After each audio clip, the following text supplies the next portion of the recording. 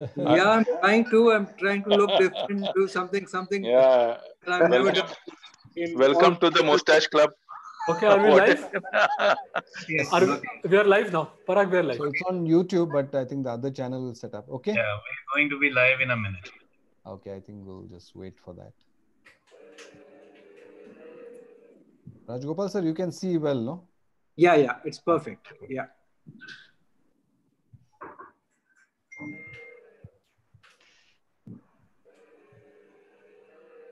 Rajgopal sir, is that the anti-COVID mustache look or? I have no idea, Sharan. I Sharan, you put on weight, Sharan. always wanted to try and see what this looks like, so giving me the opportunity to do that. Okay, we are live. Okay, perfect. So good evening, everybody. Welcome to the fifth ski webinar. And this is a very interesting webinar, which is going to be conducted by Dr. Ashok Rajgopal.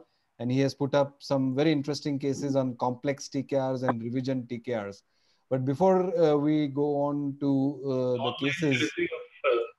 the cases, I would request Dr. Sachin Tapasvi to give a talk, and he's going to speak to us on implants in complex TKR and revision TKRs. How do you choose? How do you decide the level of constraint? So this would be a talk for approximately 15 minutes, and then we go to the cases, which will be presented by Dr. Ashok Rajgopal. We have a very interesting faculty. We have Dr. Vijay Bose, we have Adarsh Reddy, we have Mukesh Ladda, Jacob Varghese, Vikash Kapoor, and Sharan Patil. And it's Sharan's birthday, so happy birthday, Sharan. And on that note, over to Sachin Tapasvi. Yes, thank you, Parag, and Sharan, a very happy birthday. So we'll sing you a song at the end of today's webinar, and we'll expect a virtual Don't toast embarrass me. as well. Thank you. Right. So as an introduction to today's webinar, which is essentially going to be dealing with issues of complex primary and revision situations, especially related to instability and how do you reconstruct bone and how do you compensate or reconstruct ligaments, we thought it apt to just have a small introductory presentation to lead up to the same. So one of the important aspects that we always use in all our sort of surgeries, which are away from the standard mild to moderate deformity, is the role of constraint. And stability is absolutely essential if we want to have a long-term functioning total knee replacement, which is completely important. Knee instability is a major cause of failure. So if you look at the current data that we have, knee instability accounts for the second most common reason for revision in today's scenario. So recent papers would quote that probably instability has gone a notch higher than infection.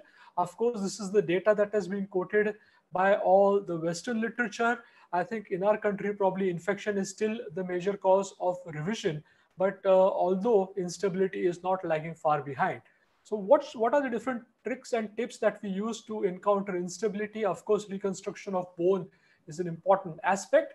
And the other major aspect of it is to try and compensate for any form of ligament laxity there would be. The thing that we use quite often is constraint. And what do we mean by constraint? Constraint is essentially the level of mechanical support that we use to provide a stable functional knee. So this constraint could be very low, as in a semi-constrained knee like a CR knee, or it could be very high like a rotating hinge. And of course, we have a huge spectrum of constraint that lies from the mobile bearing sort of partial knee, which is a non-constrained implant, to a rotating hinge. And that's what we'll try and understand in the next couple of minutes. Why do we require constraint? As I just mentioned, I think key vital structures are not sort of doing their proper role. And I think we need to do something more. And this is where these soft tissue laxity will be then compensated by certain mechanical implant characteristics in the implant, which bring about this constraint. These, these essentially will accommodate the loss of support, which is there in the current scenario that you're dealing with. When should we do it? I think there are three main indications. When you're not able to balance your flexion and extension gap, and it is usually the flexion gap which is the problem rather than the extension gap. The second indication is mid-flexion instability, which I would not say is a new concept, but is a definitely well-recognized concept. And I think with increasing number of knee replacements, there's a higher chance that we will start identifying more and more patients who are not happy because they have mid-flexion instability. And lastly, we're going to be looking at the cases of global instability, especially following trauma or infections, or if you've done a tumor resection, which seriously compromise the insertion points of your collateral ligaments. How do you achieve constraint? I think the most common way that we do it is that we increase the central post in the cam and post mechanism, and we make it higher and wider, and thereby we achieve constraint with the help of a non-linked high central post. When we require more constraint, we just make this high central post linked. We link it with the femoral component, and what we use is a linked hinge rotating platform. It is extremely unusual and it is not at all common where we use just a linked hinge without a rotating platform because of the unacceptable sort of rate of loosening. So essentially, our main focus is going to be on the constrained non-hinged implant. So essentially what this is it's a tall post in the middle of your plastic insert, which mates with the cam of your femoral component. It's a large central post. It substitutes predominantly for the LCL. And if you have minor to moderate degrees of MCL laxity, it may help substitute for the same as well. This is very important to understand that a PS knee is not a constrained knee. A PS knee acts as a semi-constrained knee because the height of the post is not large enough to compensate for a defunct or non-functioning LCL or a compromised MCL. So the main indication is MCL attenuation.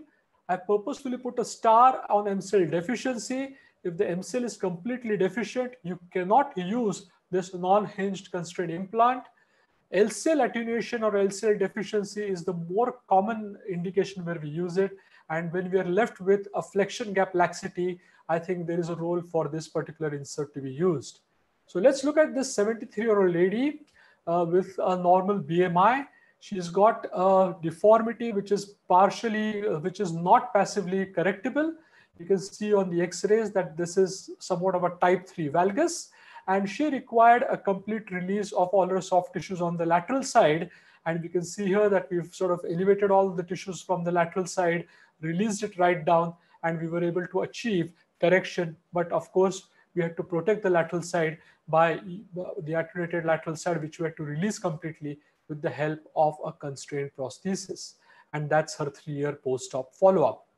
So a constrained prosthesis, what is important, which does not have a hinge, is that it will provide rotational constraint. And what you need to understand is what is called as a cam hop height. And this hop height is going to determine what sort of jump height your prosthesis has got, which makes it completely stable during the arc of flexion extension.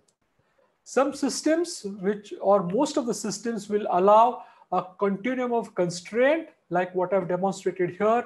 The bearing increases from a standard CR to a PS to a PS plus to a SSK PS, which has further increased not just in height but in width as well, to a completely sort of varus valgus constraint where it completely fills up the femoral cam, thereby achieving a good stability in a stable reconstruction.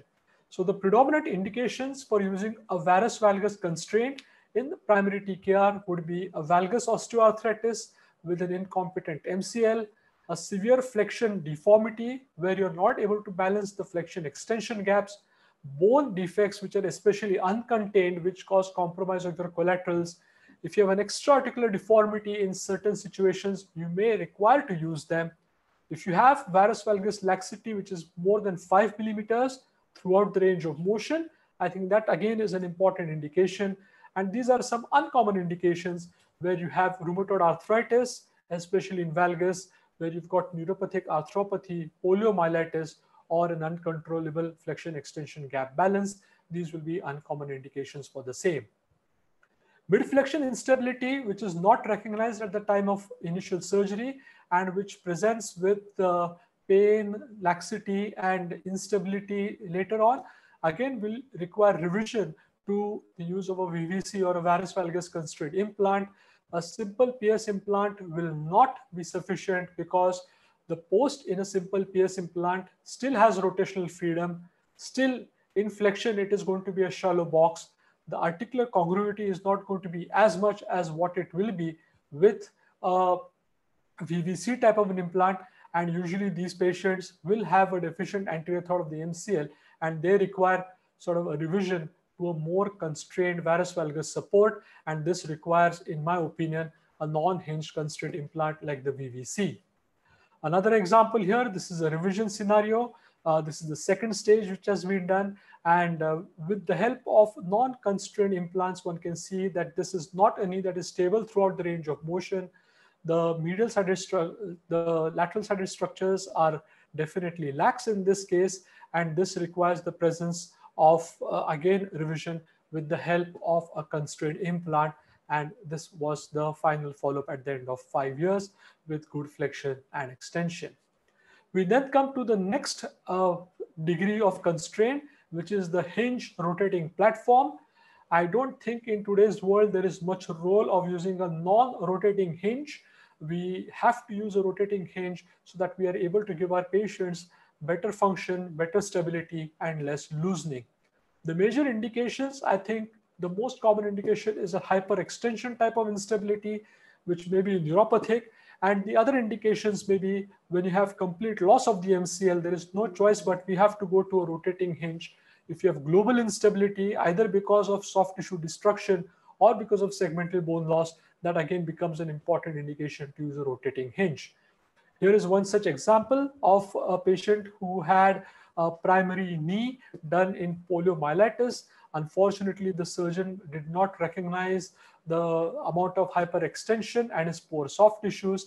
This led to the whole knee feeling completely globally unstable and required revision to a rotating hinge type of a prosthesis. So again, to sort of reiterate, the indications to use a rotating hinge in the primary scenario will be if you have bone loss, if you have severe bone deformity, fractures, neuropathic joints such as poliomyelitis, and sort of advanced recurvatum. However, the long-term results of these rotating hinge, I think if you look at the cumulative incidence of aseptic loosening and all failures, they do pretty well, around 5% aseptic loosening at 10 years and almost about 20% loosening at 10 years. Mind you, only 18% were done for a primary situation then. Another good paper that came out of the Rush group, in which they looked at 80 rotating hinges, and it formed, the survivorship was almost about 71% at the end of 5 years. So you have to choose your implants with care. I mean, I don't think you should be unnecessarily doing advanced constraint. You have to choose and pick and evaluate your amount of instability and look at it. These are some comparative data of papers that have been published on the use of rotating hinges, both in the revision and the primary scenario. And what we see here is that they have decent survival. Of course, you have to look at your indications properly, and that will help you achieve a good functional outcome. So I think to conclude, constraint is an important aspect in our armamentarium when we're dealing with total joint replacements. It's important to understand that you should use the least amount of constraint as what is required for that particular case.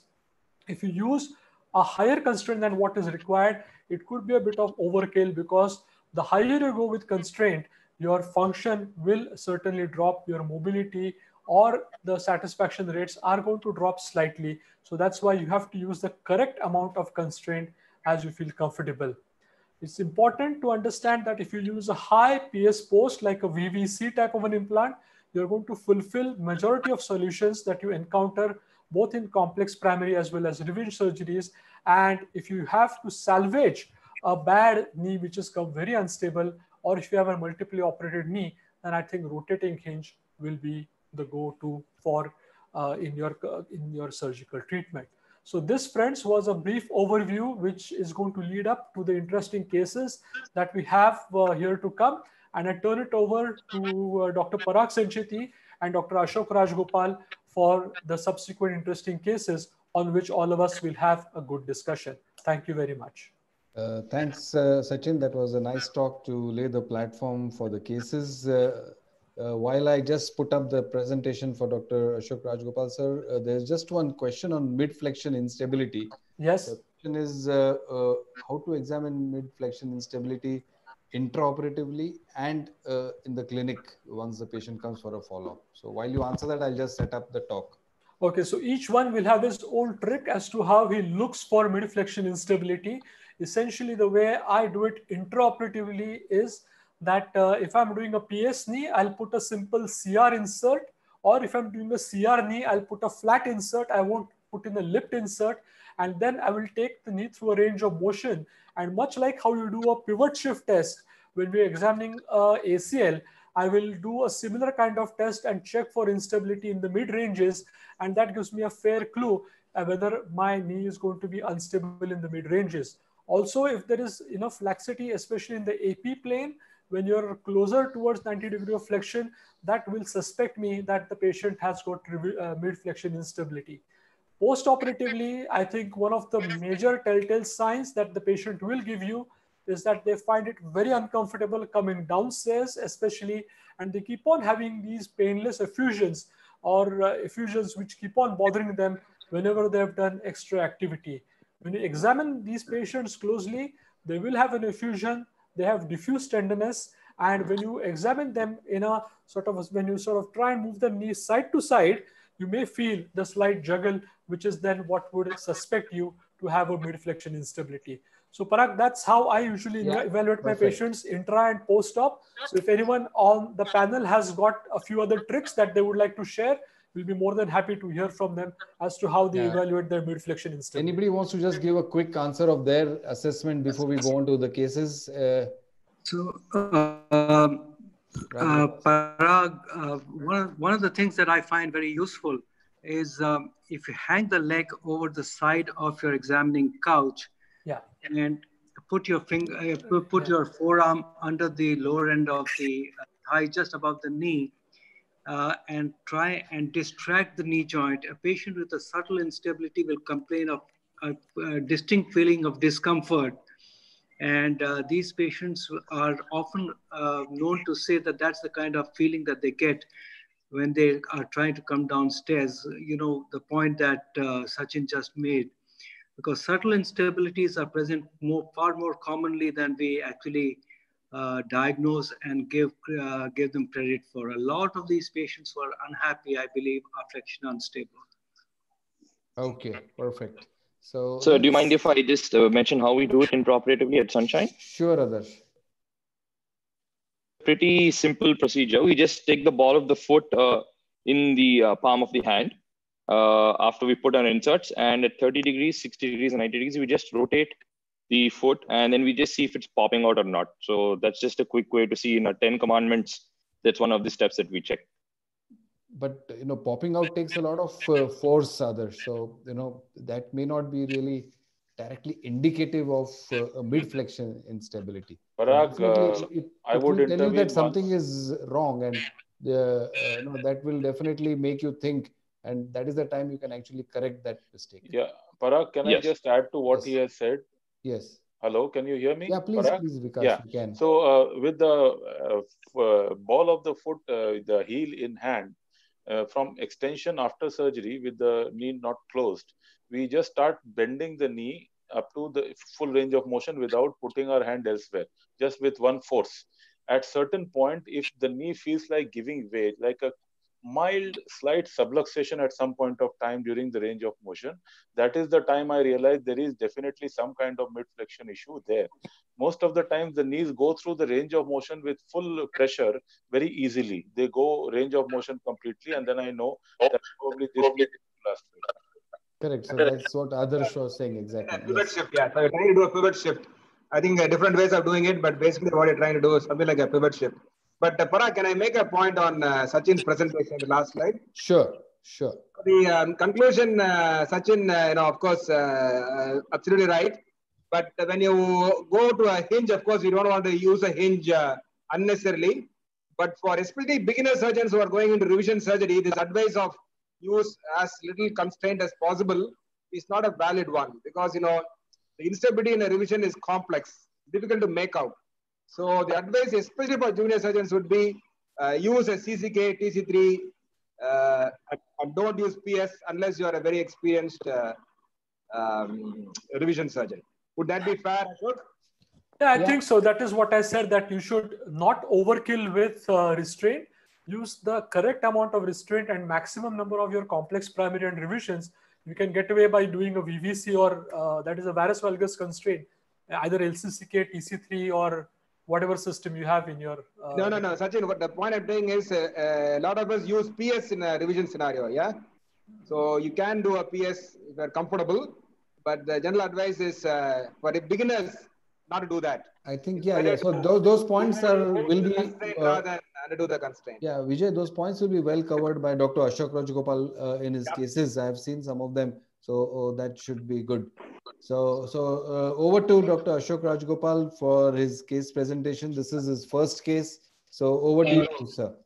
Right. Thanks, Parag. That was an excellent presentation, Sachin. I think the preamble was absolutely perfect with some of the questions leading up to this presentation. So depending on how much time we have, we have about 45 minutes to an hour starting now. Okay. So we have 4 primaries and 3 revisions.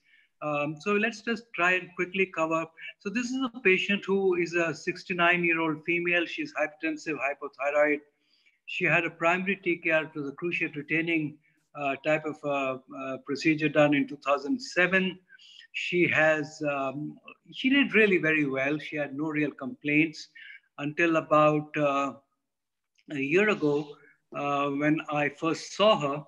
And at that point in time, she had a feeling of giving way. She was mildly unstable, a low demand patient, rather obese. So we counseled her for, being kept under follow-up. And if we can get the next slide up, Parag.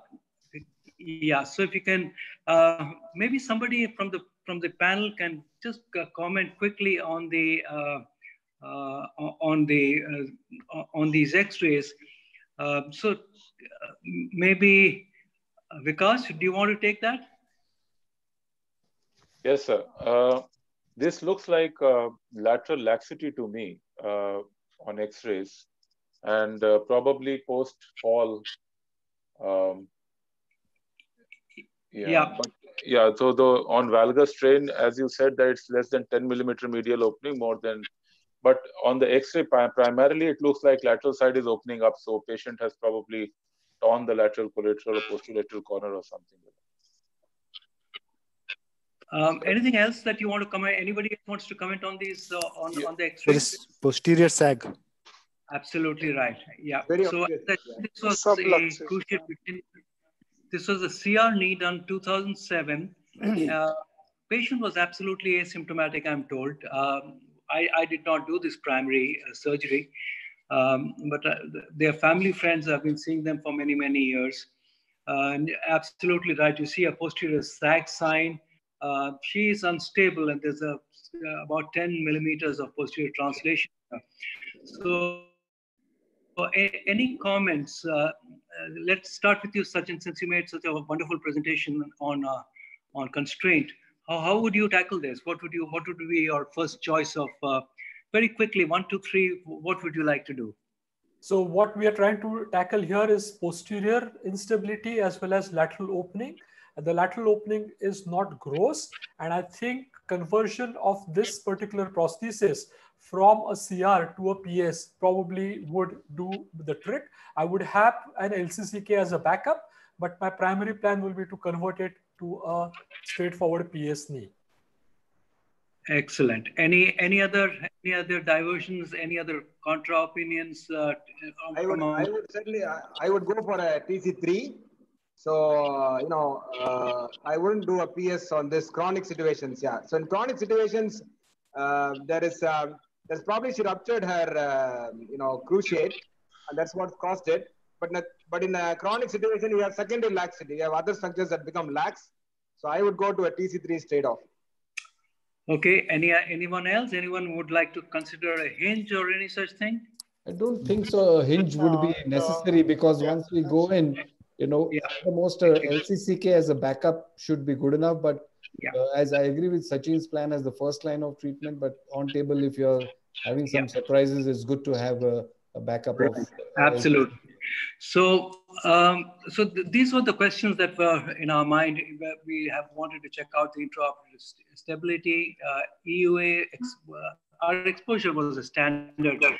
We have never diverged from anteromedial. At worst or best, we do a rectus snip and varying degrees of rectus snip. And these were the things that were in our mind as to what we needed to do for this. So we did exactly what you mentioned, Sachin. She ended up with a PS. We increased the height. We changed from a CR to a PS. The tibia was really very, very well fixed. We used a 17 millimeter polyethylene. Got excellent stability. This lady is now 2 years out, doing everything that she wants to. One of the things that I want to sort of mention on this lateral view is when you're doing this unconstrained revisions, one of the key components of the revision procedure is to pick out the right size of your femoral component, because that also takes care of your flexion gap. So you basically upsize your femoral component. The second point that I like to make here is, if you notice, we have been able to adequately restore the posterior condylar offset. For me, the posterior condylar offset is a critical issue, both in terms of giving a patient an acceptable knee. A forgotten joint score has a great merit in restoring the posterior condylar offset, and this also gives a very good range of flexion. So this lady is 2 years out, has about 120 degrees of stable flexion, is able to climb up and down stairs. As I said, she's not a particularly active person, but she is able to do everything that she needs to, and is really quite happy with her outcome. I saw her about 6 weeks ago, just before this COVID stuff happened, and she's really very, very happy with her outcome. Right. So, may I ask one question? Yes. Yeah, sure. Sir, what are the tips and tricks in primary as well as revision to restore the posterior condylar offset? Okay, so that's a great question. Now, the issue really is, in a way, somewhat historical, because some of the earlier designs we had limited sizes of the femoral component. So when you were between two sizes and you were a CR surgeon, you tended basically to upsize the femur, and if you were a PS surgeon, you tended to downsize the femur because of the cam and post. With the advent of your newer implants, and there are various options in the market.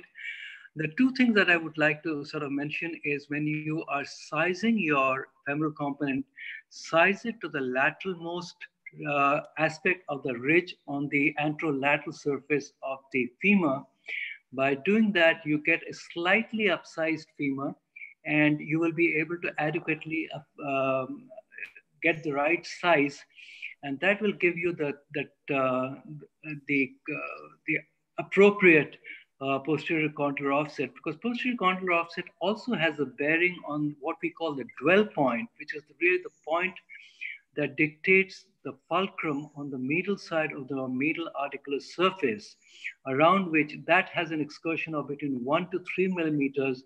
And it's around this that, if you have a snug, compact medial ball, as it were, if you look at the little wheel concept, you'll be able to reconstruct the posterior condylar offset. Okay. You revised the CR with the PS without using revision component, is that correct? Sorry, Vijay. You took the CR off, and I changed only the femoral component of. I retained the tibia. Tibia is very, very well fixed, and we changed the femoral component from a CR one size up to a PS. Got an excellent stability. We went from a 14 to a 17 articular surface, and the patient is really done quite. Okay. Now, how do you upsize without posterior augments? Sorry? So how do you upsize the femur without posterior augments? You don't. You just use a next size up. You use one size bigger femur. You don't need to use an augment. I mean, you can obviously use an augment. The problem with an augment really is, in this particular case, it was not needed. And my own bias really is I would use augments really with a stemmed femoral implant, because the torque on the interface between your augment and the bone is really quite considerable. So if I'm not using a stem augment on the femoral side, I would tend to use a upsize, one size up femur rather than using posterior augments. They do quite well. Sir, there is one point which I wanted to ask you. Don't you think 14 mm of primary CR insert poly was an indication which you would have got intra-op that this was probably going to fail in 10 years anyway, with such a thick insert in CR, which is rarely done by us? Because, as I said, this is not one of my primaries. This was done, actually, believe it or not, this was done overseas. And in 10 years, this patient was absolutely delighted with her results. She had absolutely no complaints. She, interestingly enough, comes from your part of the world. She's a lovely lady, and she's been attending all the Durga Puja and doing all those dances and stuff. So she's really been quite happy with her outcome. And at the end of the day, I mean, we can talk about the height and so on. And I take your point. I mean, today we are more aware of the fact that you want to use the minimum size of insert. But I think there is sufficient data now in literature to say that 12 to 14 millimeters polys actually do quite well. Okay, so I used to think that PCL would get more compromised with larger poly. We tend to cut more. I think the reason people used larger polys was because they had resected more bone. There was a lack of understanding. And if you also notice the other point in this, very subtle, if you look at the tibial cut, it is in varus. And when I actually spoke to the patient, and her operative notes meticulously kept by this lovely Bengali lady, the surgeon had attempted some sort of a kinematic alignment in this knee. So that would explain that. Okay. So Sachin, you had a quick comment? Yeah, no, I have a question. I think on the same point which Mukesh had asked, is that how do you restore posterior condylar offset? So my question to the panel is that in a primary situation, what would help you achieve a better restoration of the posterior condylar offset, an anterior referencing or a posterior referencing? Okay, let me answer that. This is a question very, very close to my heart, Sachin. I very, very strongly believe, and it's almost a religion with me, that I would always only do an anterior referencing system. I would not do a posterior referencing system. Okay. Yes. What would be the reason for that? What would be the thought process behind that particular referencing? Do you feel that it restores the posterior condylar offset better? It does, and for me, the most important aspect of the posterior referencing system is certainly in our part of the world where you have severe deformities with varus and valgus. If you have a severe varus deformity and there is a tibial bone loss on the medial tibial condyle, there is a compensatory overgrowth of the medial femoral condyle. So if you use posterior instrumentation, you will turn that femoral component of yours into internal rotation, and you're exactly with that in a valgus knee which has a defect that is adapting to the defect in the lateral tibial condyle. So you would externally rotate your femoral component in a valgus knee and internally rotate it in a varus knee. Yes.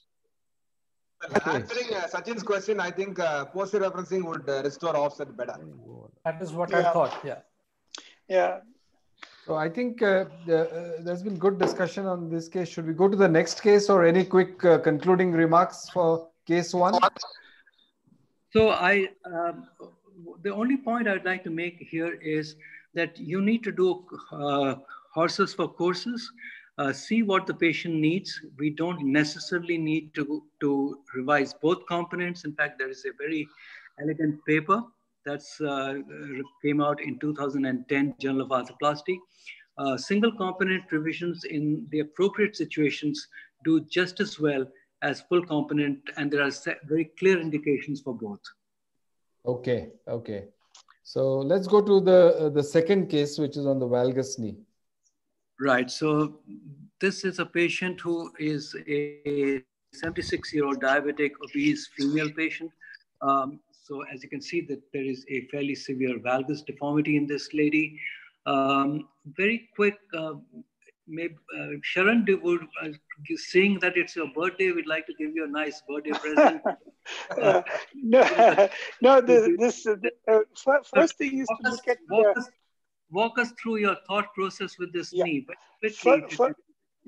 First thing is I would like to see if it is a correctable deformity. A stress view might help me in that.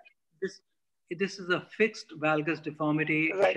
She's 76 degrees and she has a fixed deformity. Her hips are fine.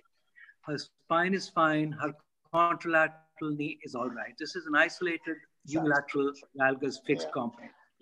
Yeah. So it's obviously a situation where we might need extensive lateral release. I would still go by the anteromedial approach, do as much of releases as possible.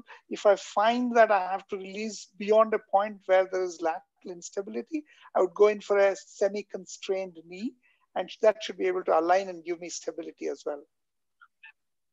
So can you, for the panel and for people listening in, describe your lateral release? When you say extensive lateral release, what does that entail? What do you do? What do you release? Inside out, outside in, bicrusting, lateral osteotomy. What do you do? Yeah, I am not very fond of doing the lateral epicondylar osteotomy. I have not done many. And I would just stretch it out, use a laminar spreader and keep releasing. And you go to the iliotibial band and all the structures which are tight. And at the end of it, the last one I would like to do,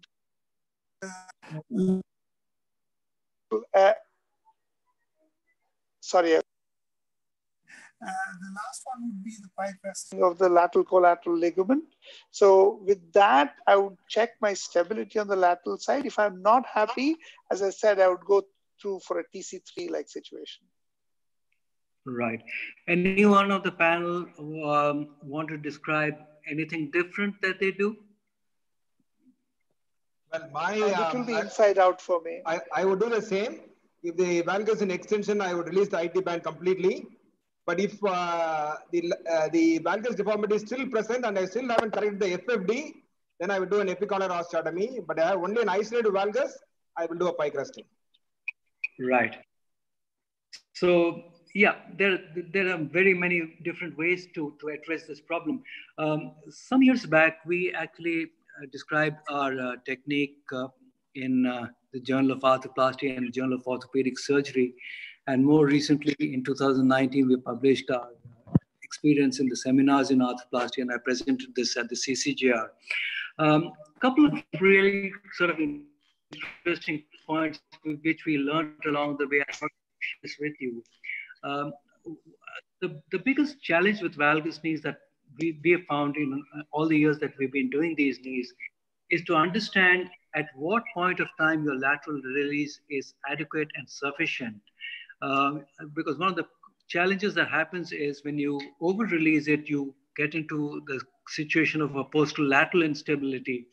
That's almost an impossible instability to correct with any kind of conventional implants, and you almost inevitably have to fall in line with the constrained type of an option.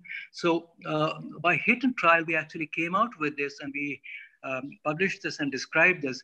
If you take your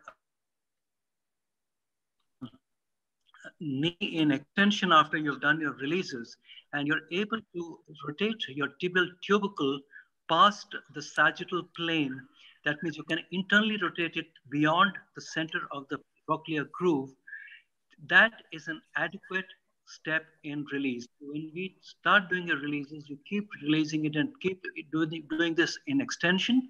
Once you're able to do that in extension, you flex this to about 75 degrees of flexion and do the same thing, and then you try that at 90.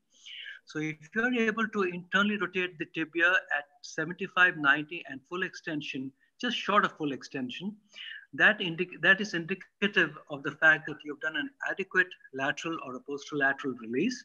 And at that point of time, you can do your cuts and you can decide on whatever form of constraint or choice of implant option that you may need to use. So this is just a anecdotal thing that we have found extremely useful. We use this in every single fixed valgus knee, and it has stood us in good stead. And we've been extremely sort of gratified by this experience. So we can go to the next slide, Parag, where we can just see what in this patient. One of the challenges was we had an incompetent MCL, and in spite of our valgus release, we released pretty much everything, including the posterolateral corner, the pie crusted, the iliotibial band. We actually had to also take down the popliteus tendon here, and we treated this using a LCCK or TC3, one of those constraint type of an options, and this patient did quite well. Any comments?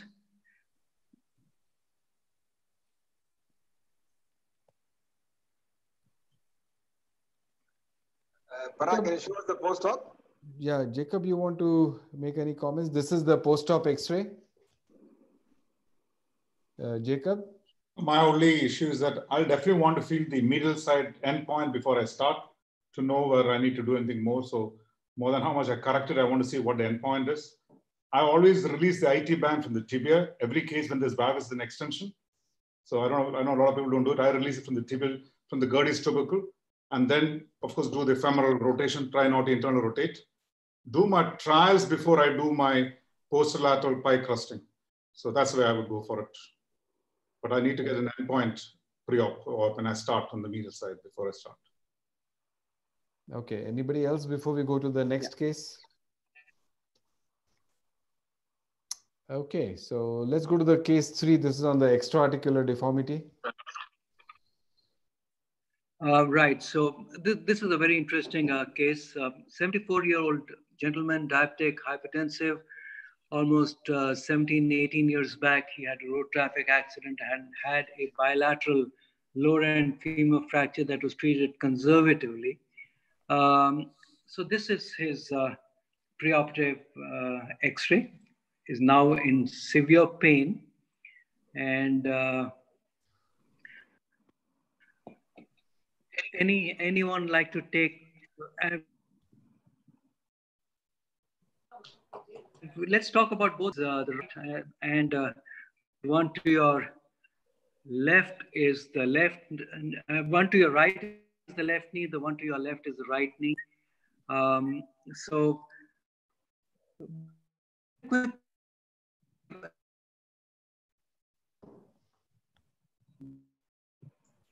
as you're like to take. First of all, would you use conventional instruments? Would you use navigation? Would you use robotics? Would you use eyeballing? What would you do? Navigation. Okay, anyone else? I want to get a limb alignment X-ray to see what's happening. A long alignment film. Okay. All right, can we go to the next? It also gives the post-operative X-ray, but your answer, we can go to the next slide, Parag, please. Okay. Yes. So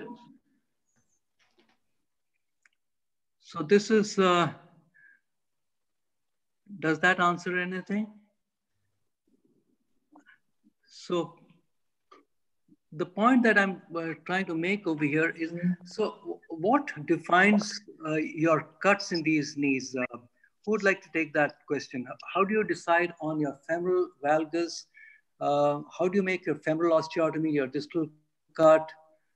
Tibia is really it's untouched, but on the femoral side, somebody can walk me through the right side and then maybe on the left side.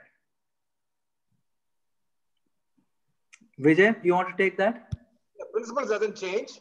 You want your cut to be, distal cut to be perpendicular to the mechanical axis, the hip, knee, ankle axis. Whether it is valgus or varus, it's all the same. So I would put about 4 degree for valgus and 5 degree for varus using navigation. Okay, you would navigate this. Any thoughts in your mind on when you would do a correction of this extraarticular deformity? Do you have any thresholds? In this case, would you have done anything differently? Not really. So the long axis of the anatomical axis is, if you extend the anatomical axis and comes within the joint, it's quite okay for an intraocular correction. So right. I'd be happy to do an intraocular correction in this particular case. Right. So yeah, that's absolutely correct. I mean, you can do this with navigation, robotics. You can do it eyeballing your way through. Couple of points. There's an excellent article by Wang, and he's pretty much talked about the same thing that Vijay spoke about. If you cut at the mechanical axis, and if that cuts within the collateral ligament attachment, you can correct that as an intra-articular procedure. And if it cuts beyond the attachment of the collaterals, then you need to correct the extra-articular deformity. And the closer the deformity is to the joint, the greater the chances that you may need to do a correction. Can we go to the next slide, Parag? I just want to, it's an interesting. Yeah.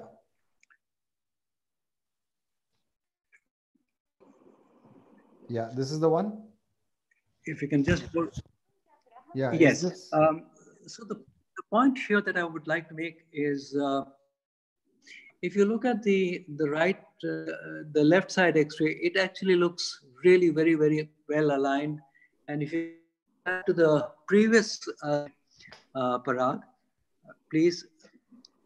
And this has been taken in neutral rotation. So when you have extra-articular deformities, always make sure that you get your knees in your radiology or radiographer takes these X-rays in neutral alignment. Because if you see the previous X-rays, it actually gives the feeling that it is undercorrected and the limb is still inverse. The actual reason for that was the fact that this patient had was X-rayed in external rotation, and it gives a bit of a dilemma as to whether the adequate correction has been achieved. So in this patient, we actually managed to get a reasonably good correction. Again, fairly elderly person, limited expectations, and has done quite well. Right. So can we move? Any comments from any questions? We haven't had in a post-traumatic situation. The lateral X-ray would be helpful, and sometimes I do CT scans to see the anatomy of the distal femur is all right or not. Yeah, that's one thing which will be of some help. Yeah, I take your point. The only we did not put that up because it was pretty uneventful. There was no the angulation was in the plane of the anterolateral curvature, so which is the reason why I did not put this up. And just the other thing is and to take the judgment call on if we are not using navigation or robotics, any of that, and doing conventionally, to get the rotation of the femoral side right, I would use the tibial cut surface, the Renawat block technique, to get the rotational alignment right on the femoral side, because the transepicondylar axis here could be haywire. Right. Yeah. That's a great. Ashok, I presume you didn't use navigation. You use navigation for this? No. Did you use navigation? I never use navigation. Yeah, so you put intramedullary rod in the femur. So how did you get it right? So it is easy to, you drill a hole, and if it is a varus deformity, you take it laterally, and under image intensified, you can actually put a canial reamer right up the medullary canal, and then you just proceed and do it the conventional way. That's what we do. Yeah. Okay. Right. So can we move to, should we do, how are we doing for time, Parag? Are we doing well? We are all right. We have about 30 minutes, about 20 minutes to 25 minutes more. Okay, may I ask one in this case? Yes, let's last question on this case. Yes, go ahead. Because of distorted distal femur anatomy, how to get the exact sizing of the femur with available size jigs? So again, a great question. Fortunately, most of these extra-articular deformities are juxta-articular, which really means that the surface of your articular geometry is usually unchanged. So you do not need to change or diverge too much from your conventional measuring techniques. So whatever system you follow, you use your sizer in that plane and go exactly the way that you would do for a non-extra-articular deformed arthro technique. Okay. So let's go to the next case, which is a very severe deformity. Yes. So I'm sure this is bread and butter to everybody on the panel. Each one of us has uh, addressed this, seen this. As you might imagine, this lady is rheumatoid, neglected, many intra-articular steroid injections, has been on DMARDs and so on and so forth, has been on a walker ambulation, very limited ambulation for this patient. So very quickly, in the next 5 minutes, Jacob, you want to take this, give us your thoughts around this. I think I might just, all what I need probably is a wedge, and I'll definitely keep a constrained liner, a constrained varus valgus constrained implants on the table, but I think the MCL will be intact most likely in this. I probably need to build up the tibia, because if you take the lateral view, I can see the deepest part of the femur is still above the fibula. So if at all, I might need a wedge on the medial side. And then the real question is about the MCL here, Jacob. So I think the MCL will be intact most likely here, but I'll definitely keep a what do you call it, a varus valgus constrained implant there. I don't think I'll need a rotating hinge. I think the MCL will be intact. So the super MCL is slightly more deeper than this. Okay, so so this was actually a patient that we operated about 3 years ago, and she had massive global instability. You could pretty much swing that tibia anywhere you wanted. The MCL was in fact incompetent, as was the posterolateral corner, and she had massive bone loss on the tibial side. We tried what you just suggested, Jacob, which was we tried our luck with the LCCK type of a design, but we're still unhappy about the kind of stability that we were able to achieve on the table. So this was one of those cases where I actually went in with a hinge. Parag, can we go for the next slide? The post-op. Yes, it's on the screen. Right. So, have you got it? So we used a bone graft to build up the medial condyle of the tibia. We did not use a stem on the tibial side, but we used a LCC. We used a rotating hinge. Got a very good construct, good stable construct. This patient has, obviously being a severe rheumatoid, she has other joints involved, is basically a walker ambulator, walks within the house, has a walking target of roughly about 150 to 200 meters, more or less homebound, walks in the veranda outside the house.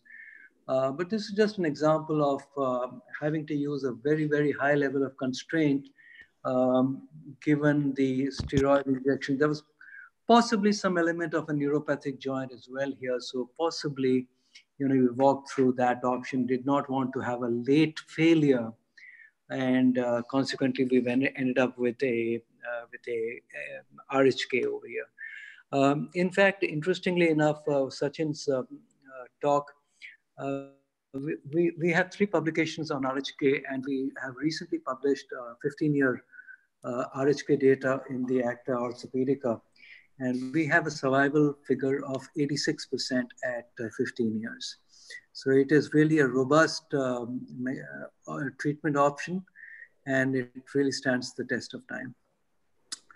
Right. Any other comments from any of the panelists? So the bone graft, what you have done, what kind of a graft have you used to build up the medial bone defect? And so this was part of the femoral condyle that we pulled out the posterior condyle of the femur. We turned it around, fashioned the edges, and we used 2 screws, one going anteriorly and one posteriorly, cancellous screws with washers, and put morcellized graft between the surfaces. And this lady is about 6 months, I think, 6 or 8 months post-op. She's doing well. As I said, she's a limited ambulator, but is really steady and is able to do all the stuff that she wants. Okay. Okay, so I have a question, Dr. Rajgopal. Is that your choice of stem in these individuals who are grossly osteoporotic? Would you prefer to use fully cemented stems, stem extensions, or would you prefer to use hybrid stem extensions? So if I'm using a long stem, Sachin, I never ever do a fully cemented. I use the proximal third is cemented. The rest of it is basically almost like a press fit. More recently, in the last 12 to 14 months, I have gone off long stems almost exclusively. Unless we are using a very big wedge or a large graft, we use short stubby stems, fully cement them. We use bone plugs at the end, we fully cement a stem which is about 40 millimeters. And again, we look at recent literature data in Journal of Arthroplasty and Journal of Knee Surgery. There is excellent long-term survivorship of short stems in comparison to long stems. So mechanically, biomechanically, a short stubby stem fully cemented does very, very well. And today, I think almost all of my stems are short stubby, fully cemented with a bone plug on both sides. Ashok, what about the femoral side? This particular one, the femur is a hybrid cementation, is it? Yes, it's a hybrid cementation. We use cement in the proximal almost about half, and it is uncemented beyond that. So your data on RHK is hybrid cementation. Can we take it like that, your 15-year data? Yes, it is. Yes, because this is my earlier work, and it is a hybrid cementation with 86% survivorship at 15 years. Yeah, thanks. Yeah. And it's the same implant, the same implant, same company implant.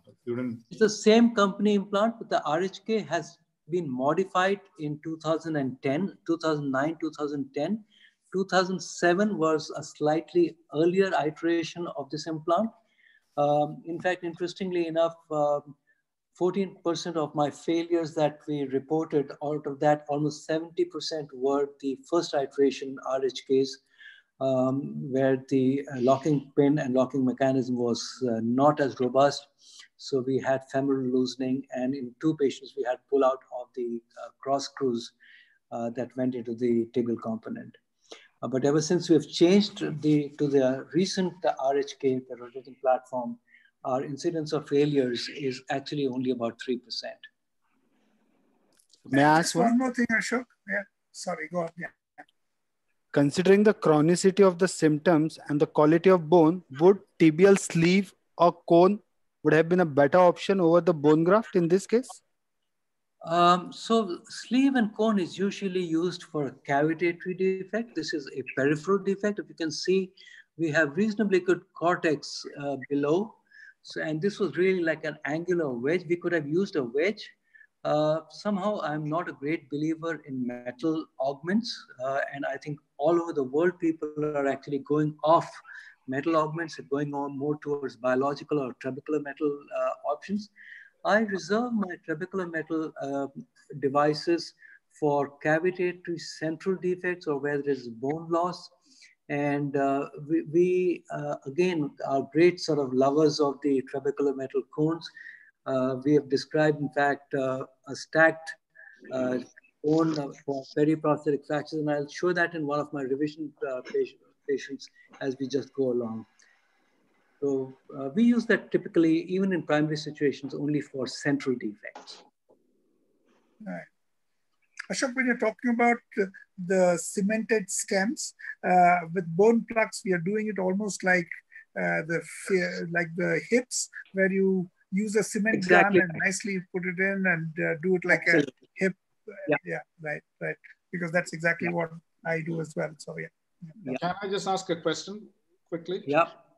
It's regarding the the other RHK, the link RHK, which works very differently, where you have a metal going into the femur. Have you people used that? The link. Oh, yeah, we have used it, but we usually don't call it the RHK.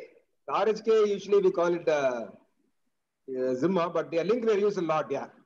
What do you think about? It's a very similar, very different way of linking it. What is your comments regarding that?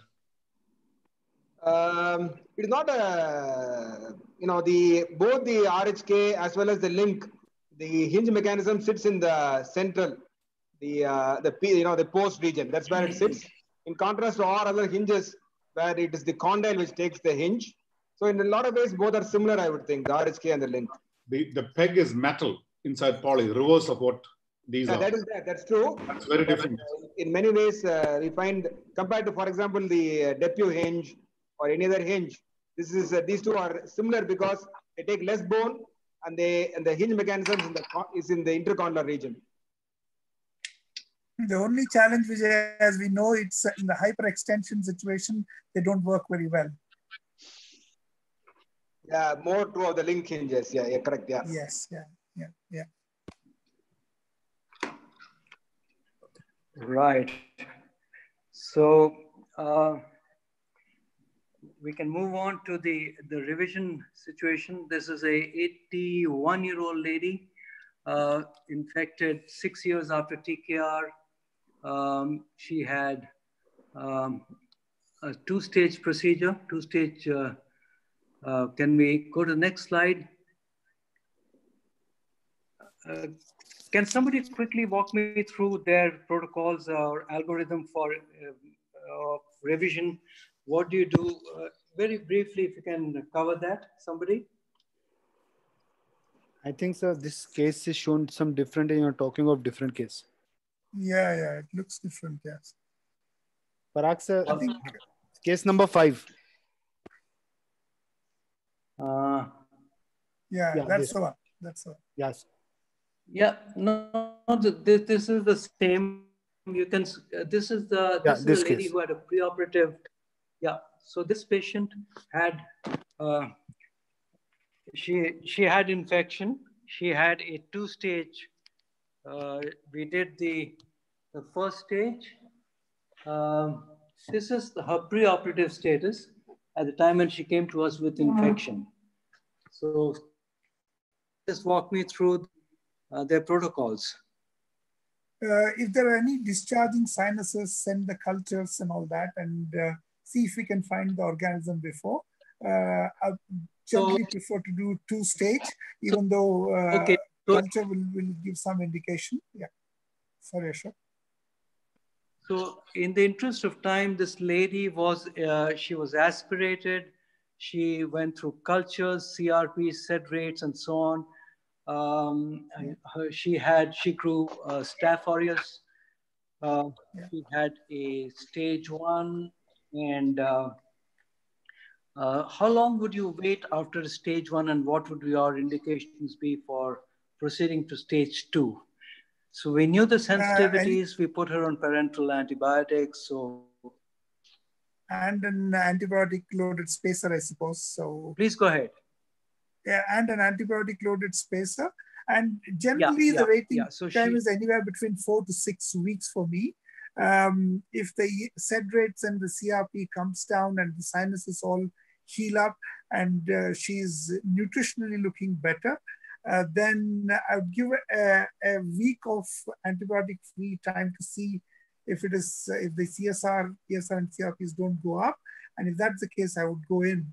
And especially if it is a known organism, I would be more confident to go in and do a second stage, anywhere between 4 to 6 weeks. Yeah, we will do the same. We will not re-aspirate. So if the CRP has to be normal, the ESR must show a downward trend. It may not be normal yet. Clinically normal. Clinically, everything looks quiet. then 2 weeks of antibiotics, If the CRP and the ESR stays the same or comes down, we're happy to proceed. If it goes up, then we'll have to reevaluate options. Yeah. Yeah, I think so. Just a query. I think that's pretty standard, Vijay. That's exactly what is recommended by all the anyone on the panel who subscribes to the one-stage revision. Anyone on the panel who believes that one stage is the way to go. A lot of talk about it. More and more people are turning in that direction. You have people like Ferris Haddad, the endoclinic guys, Thorsten Gerke. I think if you got a good bug, you got a good microbiome team. And we both share a yeah. So static spacer or dynamic spacer? I'm happy with the static spacer. Static spacers. You all, so everybody uses spacer. Yeah, yeah. Okay. Yeah, static. Does anybody in the does anyone on the panel remove the implant, autoclave it, and use it as a spacer? No. Sachin? No, I won't. But I would definitely do an articulating spacer. I will not re-sterilize the implants for sure. So my preference would be to use an articular spacer unless there is compromised soft tissue envelope, which will then make me use a static spacer. Right. Okay. And any comments about how many weeks of post-operatives after second stage would you keep these patients on antibiotics for any length of time, or do you just give them 3 doses and then done with it? 3 weeks, 3 months, 6 months, 1 year? What is the evidence? Well, we send recultures at the time of second stage, just to make sure that we are not missing any pockets of infection. But normally our protocol is 3 weeks of IV and another 3 weeks of oral antibiotics in most cases. Okay, Sharon, let me ask you an awkward question. Now you've done your second stage, you've taken your cultures, and the culture turns out to be positive. What would you do then?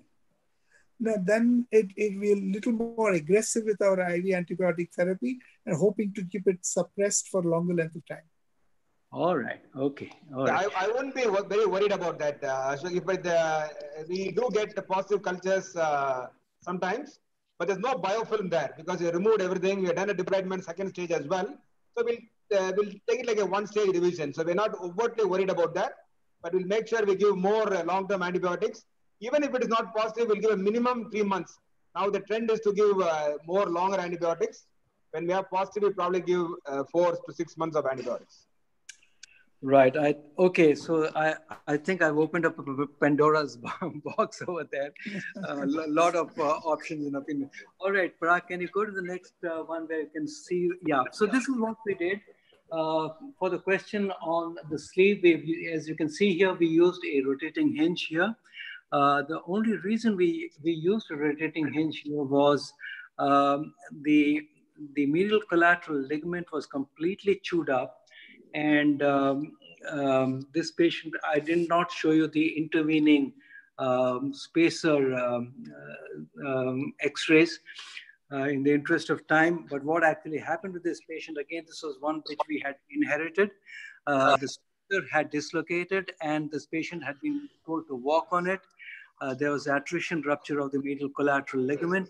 And so she was a very unstable infected knee. So we had to do a second debridement and we had considerable bone loss and hence the need for the TM cone. We used a central TM cone with a constrained rotating hinge type of an option. Right.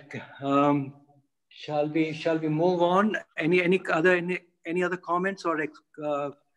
So I think I'd like to ask a question. I mean, so one of the important things is, and there's a question that's coming up on my phone as well.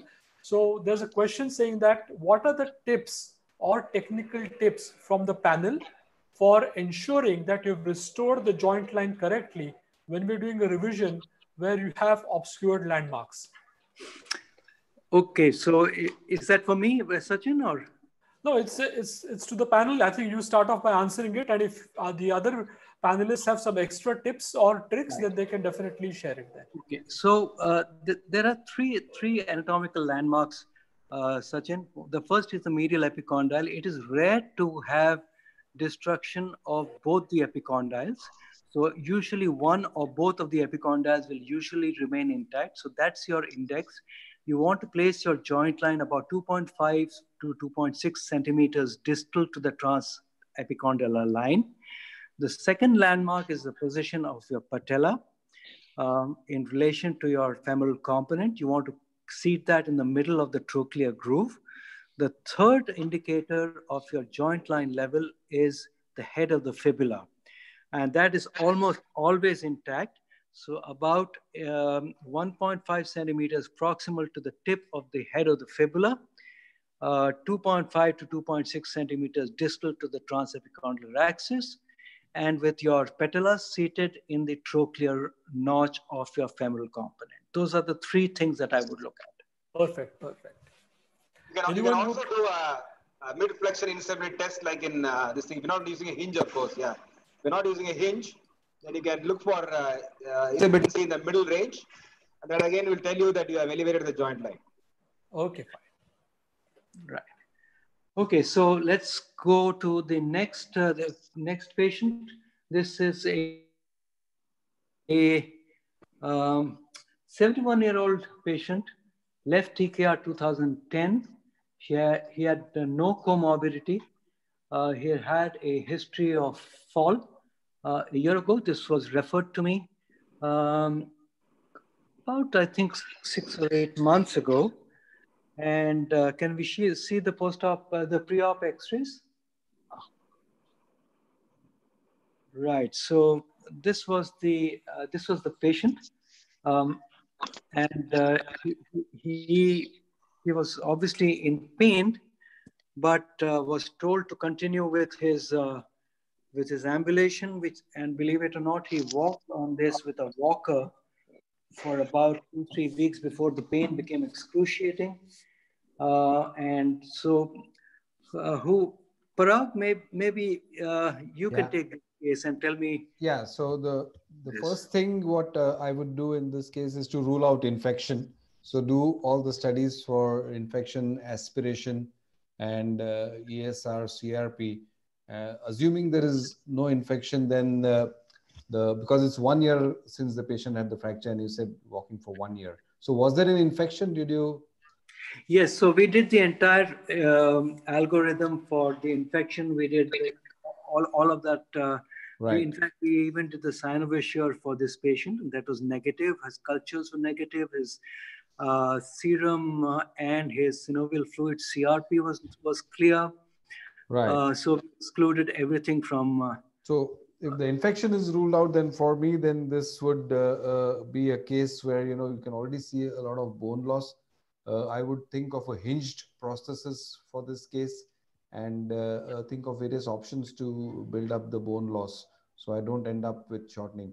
I particularly like the link hinge prosthesis, and Right. I've been using the link hinge prosthesis for a while, and you can get those augments which we can put and then build up the height. It's relatively easier to an RHK. I've used an RHK also, but I find it easier. And my particular choice in this will be a hinge prosthesis and link kind of a hinge prosthesis. Sure. Great. Any other comments from any of the other panelists? Looking at me, the extensive. Sorry, Vijay, go on. Yeah. Go ahead. For the best part of this is the extensor mechanism seems to be intact with the tibial tubercle area seems to be okay. I would definitely keep the hinge as a backup. I wouldn't jump to that straight away. Maybe the MCL on the tibial side may be suspect. I would go and remove everything, and here the joint line has to be built up nicely, and I definitely will need augments, and I would definitely look at a sleeve. Metaphyseal sleeve is something which I'm very familiar with.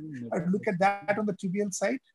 and see if I can build it up and bring the joint line to normalcy, provided the MCL is intact and I'm able to get that ligaments in place. If it is not, then straight away go for a hinge. Yes, so I was assuming that the MCL would not be there, especially on the tibial side. You know, the MCL is not there. Here, that's a point. it looks. Can I come in, please? Yes. It looks pretty dicey because there is nothing on the metaphysial side. You know, it's almost like you would be doing a proximal tibial replacement in a case like this. I doubt whether we have. I'm not so sure. I doubt whether you will have much, because you are right away going to the end of metaphysial area once you take out the implant on the tibial side. And not only that, if you look at the head of the fibula, and 1 centimeter above would be the joint. I think I would keep that also in hand. So I would keep certainly a tumor prosthesis. Yes, I would keep a tumor prosthesis in hand. All right. Okay, so different opinions, all right, all correct. So I'll tell you what we did. Can we go to the next slide? Yeah, so Parag, you're absolutely bang on. The tibial insertion of the MCL was compromised. There was a comminuted fracture of the lateral tibial plateau. So effectively what we did was a rotating hinge. This was completely sort of smashed up. It was very, very unstable. And one of the things that we use a lot of are these, when we do use long stems in difficult revisions, we do use a offset stem. And I don't know how many in the panel use it, but we are great lovers and advocates of the stem. For one thing, you can actually posteriorize your femoral component using the same size. You don't necessarily need to upsize it by using the offset in the opposite direction. You can actually reduce the flexion space very, very effectively. In this case, of course, you know, because of the constraint of everything having been lost, we used a rotating hinge, we have got a reasonably good construct. We have restored the patella back to the trochlear notch, as you can see on the lateral view. And this patient has really done quite well. May I ask one? Yes, so 1 or 2 questions before we go to the last case. You have built up the bone with cement. How long will it last? And I was about to comment about that fibular head, but already marked. Yeah, so see, I think at the end of the day, your alignment of your joint line levels in these very difficult situations, if you're able to bring the patella back up to the trochlear groove, I think you've done reasonably well. Okay. These are difficult situations, not absolutely ideal. So the answer to the question is, since we have restored our patella in alignment with the trochlear notch. Ashok, these days you do a cemented tibia, yeah, for this one? The stem. Joint line. So I was just coming to that, Vijay.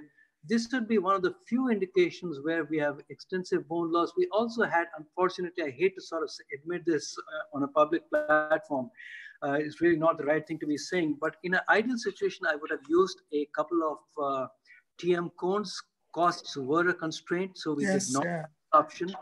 We use cement. And to answer your question on how long it will last, I think this knee will last for at least 15 years, only because this is a fully cemented stem. And again, it is a press fit stem.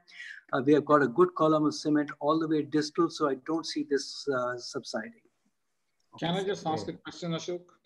Yeah. Jacob. One of the issues I have this, 1 or 2 companies, the housing for the stem in smaller femurs end up eating the anterior cortex, particularly a couple of companies. And so when I have a smaller femur, that's why I started slowly going towards link in some of these. Is that a problem, or you get away with some of it? No, I think that's a great point, Jacob. I couldn't agree more with you. So that is one of the reasons why I went off from the straight stems onto these offset stems. And by using offset stems, you can actually manipulate your femoral component and the stem housing to accommodate in the widest part of the medullary canal.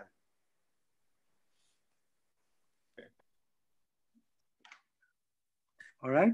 If you, sorry, just to make one point, if you didn't have the cost constraints with the metaphyseal sleeves, you're able to raise the joint line quite nicely and use it in situations like this, even if you're yes, using the absolutely. hinge. Yeah. Sharon, the only point on the joint line, even if I had to use a TM cone, I would not change too much on this because, as I'm repeatedly saying, petala is I agree with you. I would not like to sort of elevate it more and get a petala bar. That's bad news. Yeah. Okay, so let's go to the last case. We have about 6-7 minutes more for the last case. Yeah, well. So. See the X-ray. Right. So we'll go straight to the. This is a TKR done 6 months ago. One of my patients fell at home, hypertensive, and we can get the X-rays. And this is really what she had. So this is a closed fracture, hemodynamically stable. There's literally pulverized bone, elderly patient, osteoporotic, osteopenic. Any takers for any takers? I think the choice is pretty much straightforward. Tumor prosthesis here, I think. Yeah. Yes. Okay, tumor prosthesis. Anyone? Think of a tumor prosthesis. Because the moment you try to remove the femur, the whole bone will go, and you will not be left with much because I have a trick in these. In case, I'll always have a tumor process there, but I'll put a nail from the distal femur that aligns it, and then I use a nail plate device. I don't know, we have written it up. So we use the nail to center it, so it reduces without me opening anything. I don't touch any of the soft tissues or the bone. Just through the intra-articular region, we put a nail in, so it aligns it, and then we put a plate. But of course, if there's no bone for the plate and the nail to hold, of course you'll have a tumor process. But I find that so great points, all of them. Tumor prosthesis, nail. So you don't need to jump to a tumor. You have these plastic augments with a link. And you can get away with it. Yeah. Right. So that's another option. So we have. If you can go to the post-op picture, Parag, thanks. So in this, we've actually used a TM augment. We have used a long stem. We have used a rotating hinge, and in comminuted fractures, we have actually at times used up to 3 TM augments stacked like a Sikh kebab. We thread the augments using a long 220-240 stem, and we take the comminuted bone around it, and we have actually, again, our article has just been accepted for publication on the role of stacked TM cones. It is remarkable, at almost 12 to 14 months, the entire lower end of the femur is completely reconstituted by trabecular bone. It is an excellent augmentation device. It stimulates osteogenesis. And these patients are functional. They walk very well. So this is really what we did in this patient. Of course, we used 1 TM cone. We've wrapped the comminuted bits of bone around it. This lady is now, I think, about 7 or 8 weeks, very recently done. I think we did her sometime in the end of February, so we still don't have long-term data on it. But at our last follow-up, which was about 4 weeks ago, her stitches are out, wound is healed well, and she's doing reasonably well. So hopefully, maybe at some future point in time, we'll give you the follow-up X-rays of this patient. But we have now almost about 23 patients of severely comminuted lower end femurs where we've used up to 3 cones with excellent reconstruction of the distal bone. So did you use allografts, or how do you? No, so we used the same comminuted bone. We just, when we removed the femoral component, obviously everything just came off. There was just a mush of bone. We just wrapped that around the femoral around the trabecular metal cone, and we thread the femoral implant through the cones, get a good proximal metaphyseal fix. Sometimes we will use 280 stems. go after the isthmus at times, and it gives us excellent fixation. And we allow weight bearing typically at between 8 to 12 weeks. That stimulates osteogenesis, and we haven't had a single failure yet. Our longest follow-up on this is now about 7 years. We have published this initially in the Journal of Knee Surgery and then again in the seminars in arthroplasty. So we are really, really sort of great believers in this how do you philosophy explain, principle. how do you explain that the load in the metaphyseal area is in the initial period relying only on the cement on your comminuted bone pieces and the stem which is holding it? So the loads are pretty high. So, how do you prevent early failure? What are your tips and tricks in this? So we keep them strictly non-weight bearing, Parag. If you look at literature data and lab data on trabecular metal cones, there is enough fibrosis at between 3 to 4 weeks, which is a stable fibrosis. It stimulates fibroblasts and osteoblasts. And in a matter of about 3 months, there is enough cancellous bone reconstitution around the TM cones. We've actually had one patient who had an osteoblastoma, or what was biopsy proven to be osteoblastoma. And unfortunately for this patient, at about 7 months, he came back with a recurrence, and when we biopsied it, it turned out to be an osteogenic sarcoma. So we actually had to go back in and remove the TM and everything. And at 7 months, this TM was completely covered with reconstructed and reconstituted bone, to the point that osteogenic sarcoma had actually even infiltrated into this. So at 7 months, there was excellent reconstruction. You need to protect these joints in terms of articulation for a period of at least about 4 to 6 months. So in principle, it works very well. These are very, very difficult and challenging situations. But the acid test is in the taste of the pudding. As I said, we have 6-year data on this philosophy. We would like to wait for another couple of years and publish our long-term data at about 8 years. But so far, we have not had a single failure. How easy was it to remove the TM process? I mean, that's something scared. I get scared with this. How do you remove it? Is it easy or? You can cut through it, Jacob. You can cut through it. The only thing is there's a lot of fragments that go all over the place. Make sure it doesn't hit your eye or your assistant's eye. You cover it with a wet swab gauze. They're easy to cut. They are very malleable. So I'm getting a message, carry home message. So I will go back to where we started off with what Sachin did so elegantly. Constraint is a great option. We need stability. Stability comes through constraint. The philosophy is use the minimum constraint that will give you the maximum stability.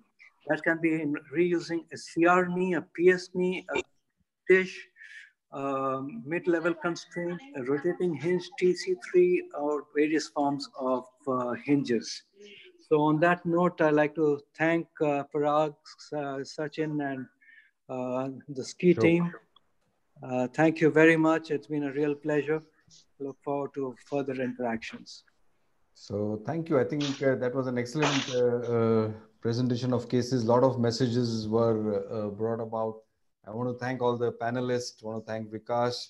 I want to thank Adarsh Reddy from Sunshine, Hyderabad. I want to thank Sharan Patil. We also had Mukesh Ladda, Vijay Bose, Jacob Verghese, and Bhaskar also joined in for a brief time from UK. So thank you all the panelists. It was great to have all of you, and excellent cases. And Sachin, you spoke really well. You set the platform very well for Rajgopal sir, and I think the experience spoke here. All of us know Dr. Rajgopal is one of the giants in revision, and we could see the mastery he had over the subject. So thank you, Dr. Ashok sir, for all the nice cases, and thanks to all the panelists. So over to Ashok for quick comments. Ashok. Thank you, Parag. Thank you very much. Thank you, sir. So we have Ashok. Any brief comments? Anybody else wants to say anything after Ashok? They are welcome. Ashok. Yes, sir. I think ski webinars are attracting a lot of people. Even today, we we couldn't advertise as much as we did last time, but we still have 1900 people online with us. Wow. So that is a very good number for ski webinars. So I think it's a very good venture for ski. Yes, the problem now, Ashok is so busy that he cannot advertise enough. So Ashok, take less on your plate. Don't take some. Is it more than the other webinars or is it the same? It's quite more. All our ski webinars are reaching 2000. Fabulous. Yeah. No, I think it's been a great platform for the ski as well. I think first time everybody's coming to know about this ski, and it's a fabulous way to go. I think Ashok, Parag, Sachin, all of you are doing a great job, I should say. Well done, folks. Absolutely. Kudos to the ski team.